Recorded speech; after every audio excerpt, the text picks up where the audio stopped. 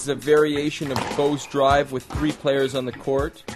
What the guys at the back want to do is just get back to the tee, move their feet in position, play that Bo's. But this drill is focused on the person at the front of the court who goes up, shows the straight ball, plays the cross court, or goes up there and shows the cross court and just plays it down the wall, or just simply goes and tries to hit it as precisely as he can. It's a warm-up drill, but it's a drill also to be thinking about getting deception and getting the proper racket position.